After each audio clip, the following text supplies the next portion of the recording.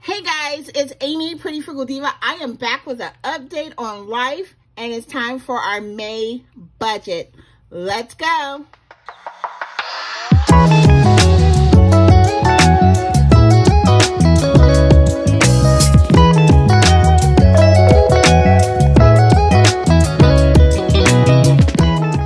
Hey guys, I know, where have you been, guys?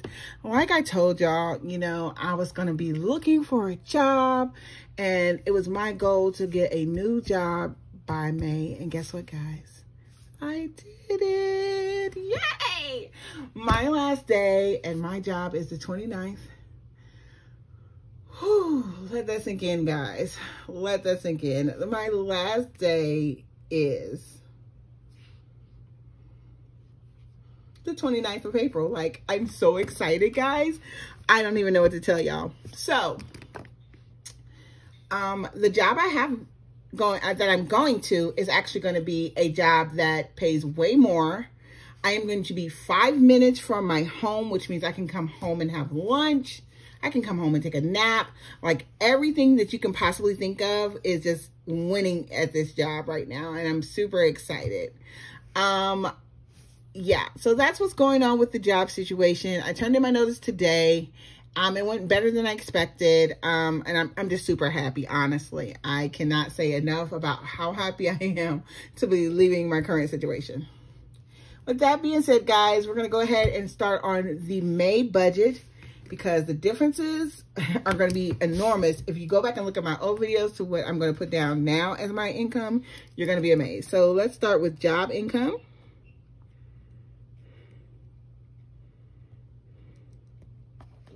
Okay, for the month. And this is what we're working with. And if you go back and look, you'll know that that is a substantial difference. So that is a rough estimate, guys. And we are going to also add in, we're going to start with the bills. And the first thing, of course, is the mortgage. We definitely are going to always pay that first and foremost. So we're going to pay that. Then we have the cable bill. I kind of went out of place with this. Okay. Then we have our cell bill, which is... And the cell phone bill is big because I didn't take off my service for my iPad, which I will be doing. After I paid my cell phone bill. I will be taking that off because that's what makes it so high right now. So that will be going off. I'm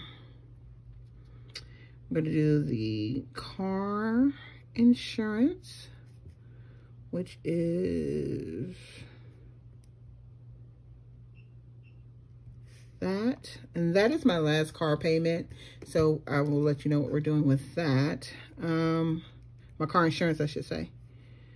We're doing that. And then we have, I actually just paid the water bill down. So I think it's going to be around this much. That's an estimate. That's what I'm going to budget for. The electricity bill, it's actually lower than this, but I want to go ahead and pay it a little above. And I have this amount here, but I don't think that's the right amount. So let's see what that is, guys. Not sure. That amount, we're going to do 927 plus 125.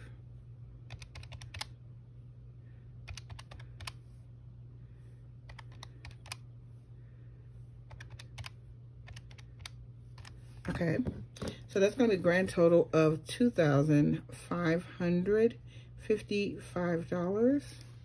And we're going to subtract that from what our estimated income will be, and that will be $645. Okay, so now we're going to take it over from there to our credit cards.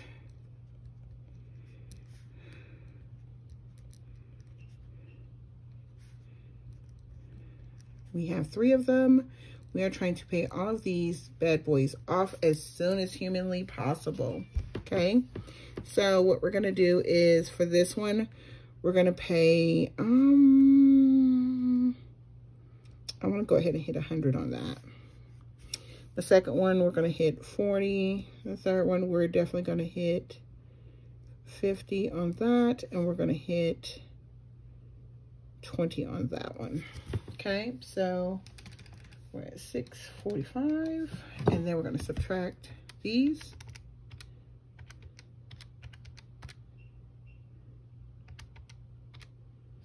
It's going to be 435. Okay, so,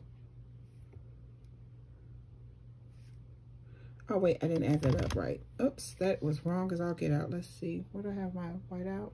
I don't know where my whiteout is. That's okay, we'll work it out. So 100 plus 40 plus 50 plus 20 equals 210. So it's going to be 210, and then that means 435 left. Got it. There you go. Messed that up a little bit. Okay, so the next plan for the rest of the 435, we're going to put some towards ties. Going to put towards some towards savings.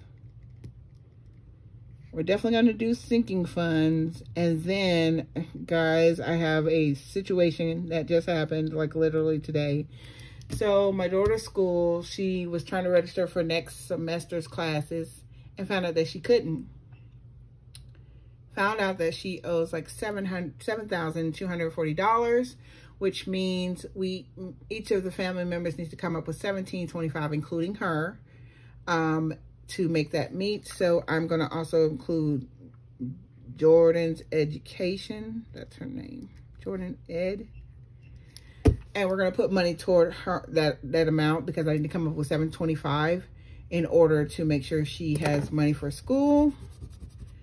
And what we're going to do is put money into each of those, which will be my general amount for ties is that. Savings, I haven't decided what I'm going to do for savings, but for this one, we're definitely going to do $100 and put it into savings for her. And then this one is definitely going to be 100 as well. So we got 200. Let's see. So 200 plus that equals 240. So 240 minus 435 equals 195. So sinking funds will be getting 195. And that will equal the 435. And that will be a zero balance. So guys, that is it. I'm super excited about this. The fact that all my bills can be paid and it is pretty much done. I'm super excited. Guys, I just want to thank y'all for helping me go through this journey, guys. It's been like, y'all just don't even understand how excited I am. These videos will be more frequent now because I actually have money to sink. Like, yay. I can do sinking funds now. Things that I could not do before, I will be able to do this time. And I'm super excited. I'm super blessed. I look forward to working this budget out a little bit more as May comes in. And until then, I'll see y'all next time. Bye, guys.